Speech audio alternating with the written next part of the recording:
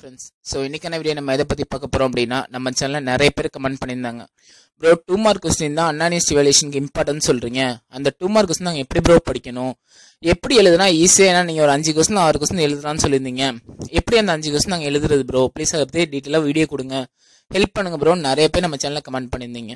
So அதுக்கான ஒரு detail explanation தான் இந்த video. So please video skip பண்ணாமல் ஃபுல்லாக பாருங்கள். ஸோ அதுக்கான வீடியோ பார்க்கறதுக்கு முன்னாடி 2 மார்க்குன்னு வரப்ப உங்களுக்கு 3 விஷயம் ஞாபகம் இருக்கணும், ஓகேவா? என்ன அப்படின்னு பார்த்தீங்கன்னா, 2 மார்க் கொஸ்டினை பொறுத்தளவுக்கு யூனிட்டுக்கு 2 கொஸ்டின், ஓகேவா? அப்போ மொத்தம் 5 யூனிட், அப்போ 10 கொஸ்டின் கேட்க போகிறாங்க. அந்த 10 கொஸ்டினில் நம்ம டார்கெட் 5லேருந்து 6 கொஸ்டின், ஓகேவா? இது எழுதுனாவே மேக்ஸிமம் திருத்துற ஸ்டாஃப் உங்களுக்கு ஓரளவுக்கு கண்டென்ட் தெரிஞ்சிருக்குன்னு நம்பிடுவாங்க, ஓகேவா? இது ஆக்சுவலாக இது ஒரு ட்ரிக், ஓகேவா?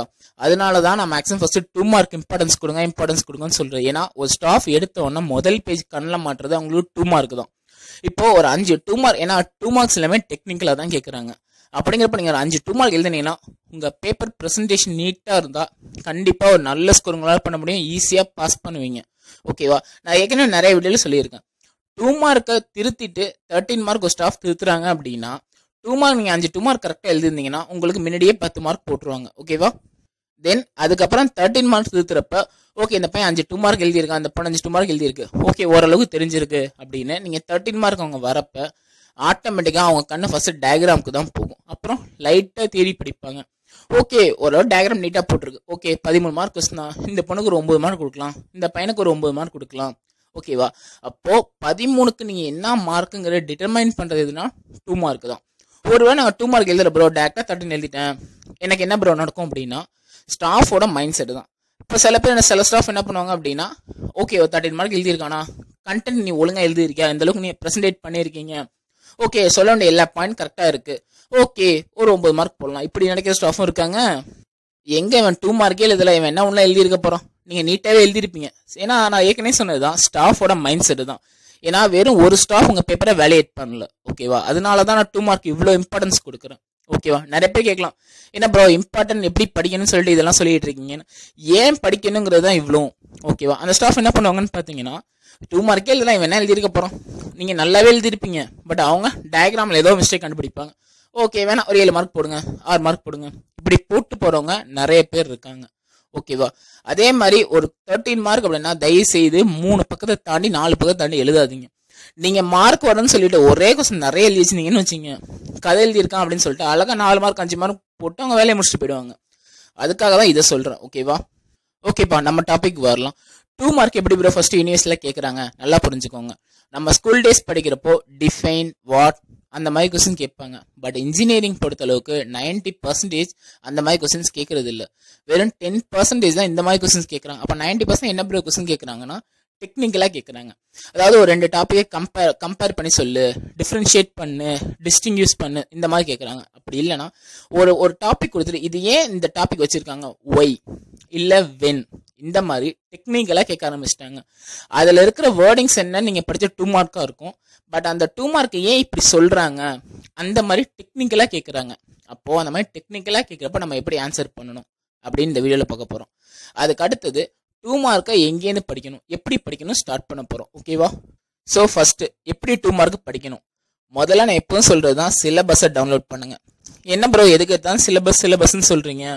ஃப்ரெண்ட்ஸ், நம்மள நிறைய பேருக்கு தெரியாத ஒரு உண்மை, காலேஜ் போவோம், ஸ்டாஃப் நடத்துவாங்க, என்னன்னே தெரியாமல் அதை நோட்டில் எழுதுறது, நிறைய பேர் எழுதவும் மாட்டோம், எப்படா கிளாஸ் முடியும்னு வீட்டுக்கு வந்துடும்.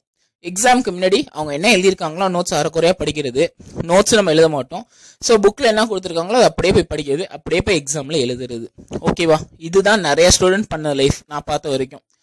ஏன் நான் சிலபஸ்ன்னு சொல்கிறேன்னா, நீங்கள் என்ன படிக்கணும், ஏன் படிக்கணும், எதுக்காக படிக்கணும், இதை படித்தா என்ன யூஸ், இது நாளே சொல்லக்கூடிய ஒரு விஷயம் என்னன்னு பார்த்தீங்கன்னா சிலபஸ் தான். அதனால நான் எப்போதுமே சிலபஸ் தான் ஃபர்ஸ்ட் ப்ரிஃபரன்ஸ் கொடுப்பேன்.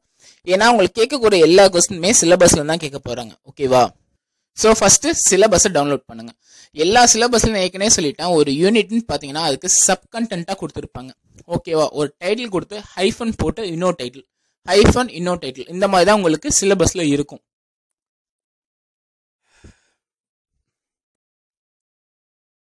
உங்களுக்கு கேட்கக்கூடிய 2 மார்க் ஏதோ ஒரு சப் கண்டென்ட்ல தான் கொஸ்டின் கேட்பாங்க. ஒரு சப் கண்டென்ட் அப்படின்னா உங்க நேரம் நல்ல நேரமா இருந்தா சப் கண்டென்ட் என்னன்னு கேட்கலாம். ஓகேவா? அப்படி இல்லைன்னா அதோட டைப், அதோட அப்ளிகேஷன், அதோட அட்வான்டேஜ், டிஸ்அட்வான்டேஜ், அந்த டைட்டில் எதுவும் டெரிவேஷன் இருந்தால் அதோட ஃபார்முலா, அந்த டெரிவேஷனோட பர்பஸ், அதோட அப்ளிகேஷன்ஸ். ஸோ ஒரு ஜென்ரலாக ஒரு சப் கண்டென்ட் இருக்குன்னா அதை பேஸ் பண்ணி மட்டும்தான் உங்களுக்கு கொஸ்டின் கேட்பாங்க. அந்த மாதிரி எத்தனை சப் கண்டென்ட் இருக்கோ அதை பேஸ் பண்ணி கொஸ்டின் கேட்பாங்க 2 மார்க் பொறுத்த அளவுக்கு. ஸோ உங்களுக்கு மேக்ஸிமம் 2 மார்க் இது மாதிரி தான் கேட்பாங்க. அப்போ இந்த மாதிரி 2 மார்க்கை நாங்கள் எப்படி ப்ரோ படிக்கிறது, எங்கே போயிட்டு இதை தேடணும்? ஓகேவா? அதான் அடுத்த கொஸ்டின். ஃபர்ஸ்ட் என்ன பண்ணணும் அப்படின்னா உங்களோட லாஸ்ட் 2 செமஸ்டர் கேட்ட கொஸ்டின் பேப்பர் எடுங்க. ஐ மீன் இந்த சப்ஜெக்ட்டுக்கு போன வருஷம் அதுக்கு முன்னாடி வருஷம் கேட்ட 2 மார்க் கொஸ்டின், ஐ மீன் அந்த ப்ரீவியஸ் இயர் கொஸ்டின் பேப்பரை டவுன்லோட் பண்ணுங்க. அதில் கேட்ட 2 மார்க்கை முதல்ல உங்கள் சிலபஸில் ஒரு பேனாவால் அண்டர்லைன் பண்ணுங்க. ஓகேவா? இந்த சப் கண்டென்ட்லன்னு கொஸ்டின் கேட்டிருக்காங்கன்னு. ஸோ அந்த சப் கண்டென்ட்டை ஒமிட் பண்ணிட்டு, ஐ மீன் அதை விட்டுட்டு பேலன்ஸ் இருக்கிற சப் கண்டென்ட்ல என்னென்ன கொஸ்டின் ப்ரீவியஸ் இயர்ல கேட்டிருக்காங்க. ஓகேவா? ஒரு 5 வருஷம் கொஸ்டின் பேப்பர் எடுத்துங்க. அப்படியே நீங்க அண்டர்லைன் பண்றப்போ 10 கண்டென்ட் வரும். அதுல நீங்க கரெக்டா நோட் பண்ணீங்கன்னா உங்களுக்கு தெரியும் 5 கண்டென்ட்ல இருந்து திருப்பி ஒவ்வொரு கொஸ்டின் கேட்டிருப்பாங்க. ஏன் நான் சொல்றேன் அப்படின்னா ஒரு யூனிட்டுக்கு 2 கொஸ்டின். ஓகேவா? அப்போ நீங்க நோட் பண்றப்ப 10 சப் கண்டென்ட் வரும். ஓகேவா? பட் அதை கரெக்டா நீங்க நோட் பண்றப்ப தெரியும் ஒரே கண்டென்ட்ல இருந்து கொஸ்டின் டிஃப்ரெண்டா கேட்டிருப்பாங்க. ஓகேவா? அதை தான் நான் சொல்ல வரேன். அது என்ன கண்டென்ட்னு பாருங்க, அந்த கண்டென்ட்ல இருக்க எல்லாத்தையும் படிங்க. நான் சொல்றது உங்களுக்கு புரியுதா? இப்போ கொடுத்துருக்க எல்லா சப் கண்டென்ட்டுக்கும் நான் சொன்ன மாதிரி டைப், அப்ளிகேஷன், டிஸ்அட்வான்டேஜ் படிக்கிறத விட எந்த கண்டென்ட்ல ரிப்பீட்டடா அவங்க கேட்டிருக்காங்கன்னு நீங்க கண்டுபிடிச்சிட்டீங்கன்னா அதுல இருக்கக்கூடிய எல்லா டைமே படிங்க. ஆட்டோமேட்டிக்கா உங்களால ஒரு யூனிட்ல ஒரு கொஸ்டின் ஈஸியா அட்டன் பண்ண முடியும். ஸோ நீங்கள் இந்த மாதிரி பண்ணீங்கன்னா ஆட்டோமேட்டிக்காக உங்களால் யூனிட் ஒரு கொஸ்டின், ஸோ நான் சொன்ன மாதிரி 5 கொஸ்டின் ஓவரால் உங்களால் ஈஸியாக அட்டன் பண்ண முடியும். நீங்கள் அதுக்கு கொஞ்சம் கஷ்டப்பட்டு தான் ஆகணும். நீங்கள் கஷ்டப்பட்டால் மட்டும்தான் உங்கள் லைஃப் நல்லா இருக்கும். ஓகேவா? ஒன்ஸ் நீங்கள் இந்த மாதிரி 2 மார்க் நல்லபடியாக பண்ணி எழுதக்கூடிய 13 மார்க்லையோ ப்ராப்ளமேட்டிக் பேப்பர்லையோ ஓரளவுக்கு உள்ள ரிலேட்டடாக நீங்கள் ஃபில் பண்ணீங்கன்னா ஈஸியாக உங்களால் கிளியர் பண்ண முடியும். ஓகேவா? கிளியர் பண்ணுறது மட்டும் இல்லை, உள்ள நீங்கள் இதே மாதிரி இன்னும் கொஞ்சம் எஃபோர்ட் போட்டீங்கன்னா ஈஸியாக நல்ல கிரேடு உங்களால் எடுக்க முடியும். ஓகேவா? இது நிறைய பேருக்கு இந்த உண்மை தெரியறது இல்லை. 13 மார்க்கு உளுந்து படிப்பாங்க, 2 மார்க்கை கண்டுக்கவே மாட்டாங்க. யார் ஒருத்தவங்க 2 மார்க் இம்பார்ட்டன்ஸ் கொடுத்து படிக்கிறாங்களோ கண்டிப்பாக அவங்க ஒரு நல்ல கிரேடோட வெளில வருவாங்க. ஓகேவா? அதுக்காக தான் 2 மார்க் நான் இவ்வளோ இம்பார்ட்டன்ஸ் கொடுக்குறேன். ஓகே ப்ரோ, இந்த 2 மார்க் புக்கில் இருக்குமா? கண்டிப்பாக இருக்கும். ஏன்னா எல்லாருமே லோக்கல் ஆத்தர் புக் கண்டிப்பாக யூஸ் பண்ணுவீங்க. அந்த லோக்கல் ஆத்தர் புக்கில் பார்த்தீங்கன்னா ஒன்று யூனிட்டுக்கு பின்னாடியோ இல்லை ஓவரால் புக்குக்கு பின்னாடியோ பார்த்தீங்கன்னா 2 மார்க் கொஸ்டின் பேங்காக போட்டிருப்பாங்க. நிறையா புக்கில் சைடில் மென்ஷன் பண்ணியிருப்பாங்க November 18, April 14 அப்படின்னு. அதெல்லாம் என்னன்னு பார்த்தீங்கன்னா அந்தந்த வருஷம் கேட்ட 2 மார்க். ஓகேவா? ஸோ அந்த மாதிரி கிடைக்கிற கொஸ்டின் பேங்கை ரெஃபர் பண்ணுங்க. ஜென்ரலாக இப்போ வீடியோக்கு இந்த வீடியோக்கு டிஸ்கிரிப்ஷனில் நான் 2 கொஸ்டின் பேங்க்கான லிங்க் கொடுக்குறேன். அதாவது அது எப்படி இருக்குன்னு பார்த்தீங்கன்னா சைடில் மென்ஷன் பண்ணியிருக்கோம் இந்த வருஷம் கேட்டது அந்த மாதிரி ஓவரால் 5 டிபார்ட்மெண்ட்டுக்கும் சேர்ந்த மாதிரி நான் ஒரு 2 லிங்க் கொடுக்குறேன். அதில் போய்ட்டு நீங்கள் சர்ச் பண்ணி கொஸ்டின் பேப்பர் எடுங்க. நான் ஏற்கனவே சொல்லியிருக்கேன் ஈஸி இன்ஜினியரிங் ஒரு web page, easy engineering learn engineering.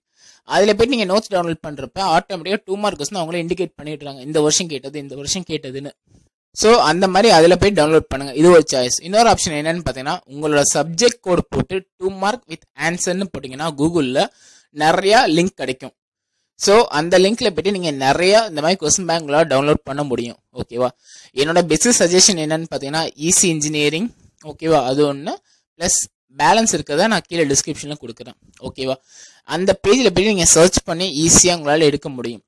அப்படி நோட் பண்ணதை சிலபஸை வச்சு ப்ரீவியஸ் இயர் கொஸ்டின் பேப்பர் வச்சு ஹிண்ட் மாதிரி நோட் பண்ணி படிக்க ஸ்டார்ட் பண்ணுங்கள். இந்த மாதிரி நீங்கள் 2 மார்க் படிக்கிறப்போ கண்டிப்பாக உங்களால் எவ்வளோ டஃப்பான கொஸ்டின் பேப்பர் இருந்தாலும் 4 2 மார்க் உங்களால் எழுத முடியும். ஓகேவா? இது ஒன்று. இன்னொன்று நான் சொல்ல வரணும்னு நினச்சேன்னா ப்ரோ இந்த கம்பேர் கூட நீங்கள் ஈஸியாக எழுதிடுவீங்க.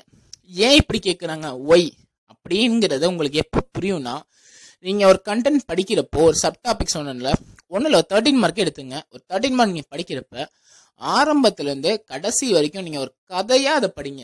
ஓகேவா? அப்படி நீங்கள் படிச்சிட்டிங்கன்னா அவங்க ஏன் அப்படின்னு கேட்கறதுக்கான அந்த ஆன்சர் நீங்கள் படித்த அந்த கதையிலே இருக்கும். இப்போ எப்படி மேலே சின்ன வயசுல நம்ம படிப்போம்னா இங்கிலீஷில் ஒரு பேராகிராஃப் கொடுத்துருவாங்க. அந்த பேராகிராஃப் பேஸ் பண்ணி கீழே 5 கொஸ்டின் இருக்கும். நீங்கள் அந்த 5 கொஸ்டினுக்குள்ள எல்லா ஆன்சருமே அந்த பேராகிராஃப்லேயே இருக்கும்.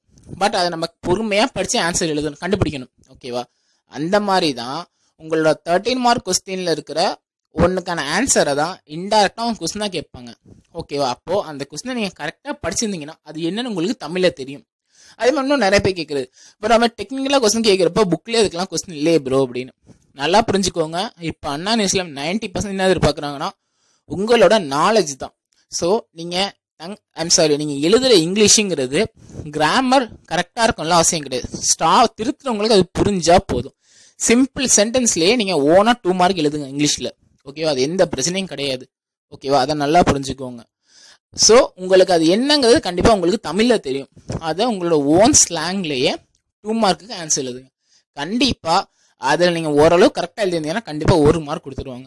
ஓகேவா? நான் ஏற்கனவே சொன்ன மாதிரி நம்மளுக்கு 2 மார்க் பொறுத்தளவுக்கு ஒவ்வொரு மார்க்குமே முக்கியம்தான். ஓகேவா? அட்லீஸ்ட் இந்த அளவுக்கு பையன் ட்ரை பண்ணியிருக்கான் அப்படிங்கிற ஸ்டாஃபுக்கு புரிஞ்சாவே உங்களை பாஸ் போடுறதுக்கு அவங்க ஹெல்ப் பண்ணுவாங்க. நான் சொல்ல உங்களுக்கு புரியும்னு நினைக்கிறேன். இப்போ நான் சொன்ன இந்த எல்லா டெக்னிக்கையும் நீங்கள் ஃபாலோ பண்ணிங்கன்னா உங்களால் ஈஸியாக 2 மார்க் 5 2 மார்க் அடிக்க முடியும். ஈஸியாக பார்ட் பிலே உங்களால் மார்க் ஸ்கோர் பண்ண முடியும். Okay guys, so April May 2020 நான் இம்பார்ட்டன்ட் கொஸ்டின் தரேன்னு. ஸோ அந்த ப்ராசஸ் போயிட்டுருக்கு. கண்டிப்பாக மார்ச் மாதத்தில் நான் அதையும் ஸ்டார்ட் பண்ணிடுறேன். என்னால் முடிஞ்ச அளவுக்கு உங்கள் எக்ஸாம் நான் சப்போர்ட் பண்ணுறேன். ஸோ நீங்கள் உங்கள் லைஃபுக்கு என்னால் அட்வைஸ் மட்டும் தான் பண்ண முடியும், நோட்ஸ் கொடுக்க முடியும், கைட் பண்ண முடியும். பட் நீங்கள் தான் படிக்கணும், நீங்கள் தான் அதை கிளியர் பண்ணணும், நீங்கள் தான் டிகிரி வாங்கணும். ஓகேவா? All the best guys.